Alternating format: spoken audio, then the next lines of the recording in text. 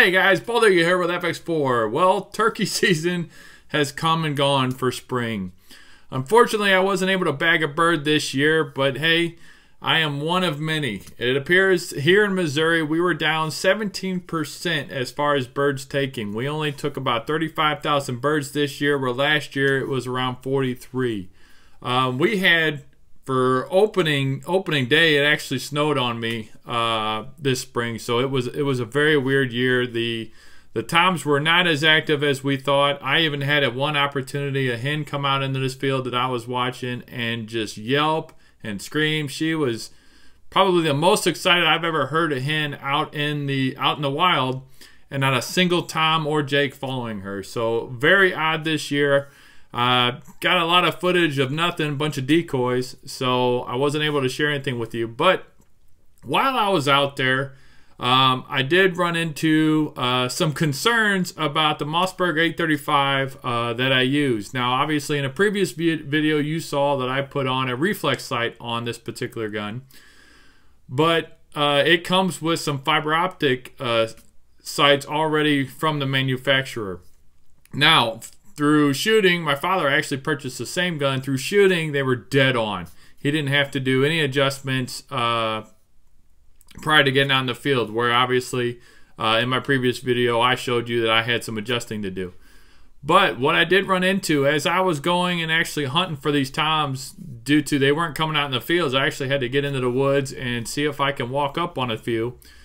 I noticed that I was actually bumping the factory sights on this particular gun. So in this video, I'm going to do a quick review of the Mossberg 835, and hopefully in the future we'll get, since it's spring now, moving quickly into summer, we'll get some fishing videos. But in this video, let's kick it off with the review of the Mossberg 835.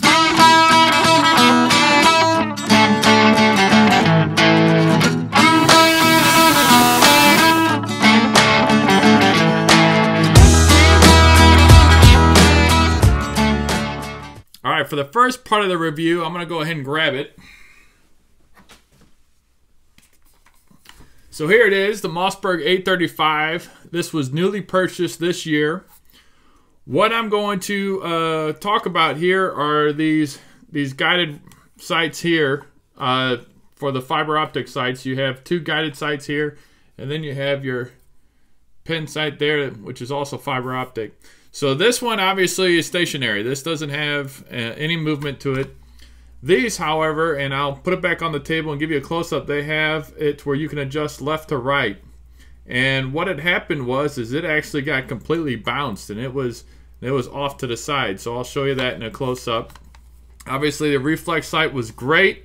This particular one I got on Amazon for about 20 bucks. Yeah, you know, I'm on a very tight budget here, so I didn't go out and buy anything real expensive, but for what this sight, for how much this sight cost, it did pretty well. You're able to adjust it based on the lighting of the day, if you want it brighter or dimmer. You can see that on my previous video where I actually installed this particular unit. But the main, it shot well. The main issue I have with it, not only is the factory sight being pushed off, and I'll show that here, but is the stock itself. And I'm going to see if I can catch this on camera. So the stock itself, if you can listen, it has a whole lot of play in it. You hear that? And you can actually probably see that on camera. There's a whole lot of play in it. So as I'm actually, at one point I was army crawling into the woods, we actually walked up on 4 toms during the snow shower that we were actually hunting in opening day. And I noticed this thing, as I was crawling, trying to hold on to the gun, this thing was clicking and clacking and really pushing off a whole lot of noise. So I'm going to do some research, see if there's anything I can do to quiet that down. Obviously, it's pretty loose, and I've gone to a couple different outdoor shops, and I've noticed this seems to be a fashion for Mossberg guns, is this play right here in the pump itself. So other than that, shot very well when I was sighting it in. It's light. The mossy oak breakup is perfect. Very nice looking gun.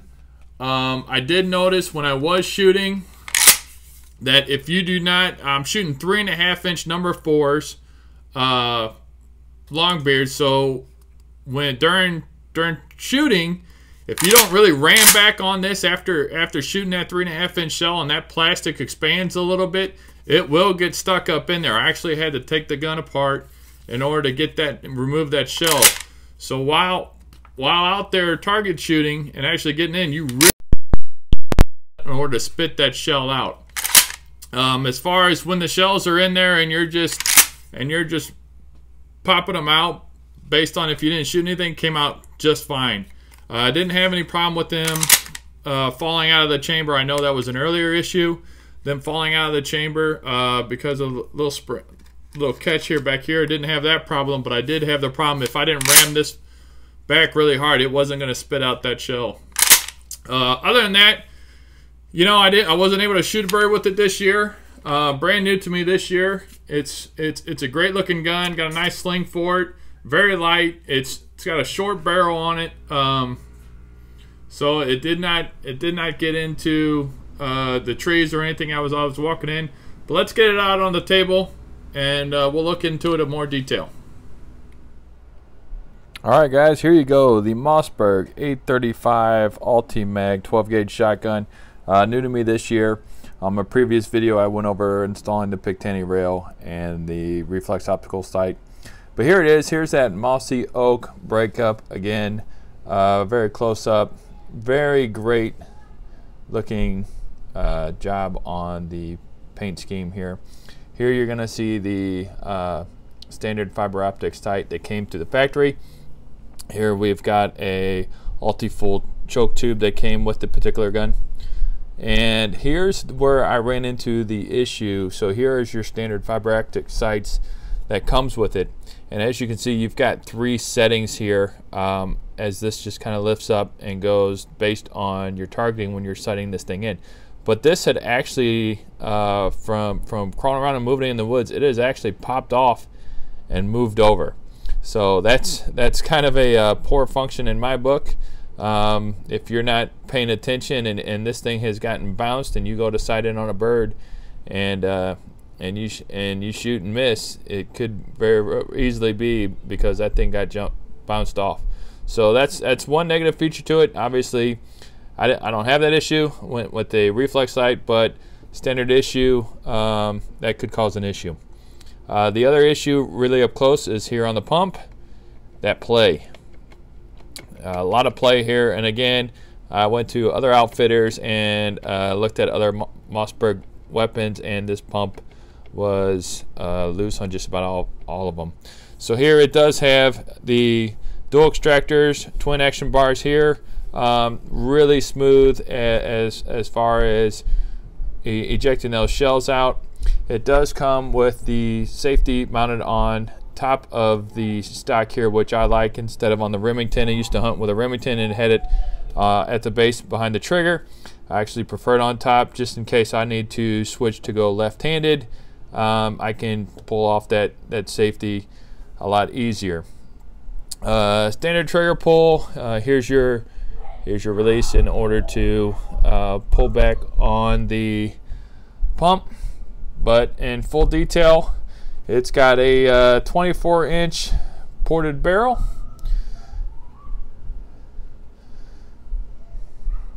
Shot very well when I was out patterning it. Like I said, the only downfalls I've got would be this fiber optic as it moves and can get bounced while walking around the woods, and just the looseness of that pump here. So there it is.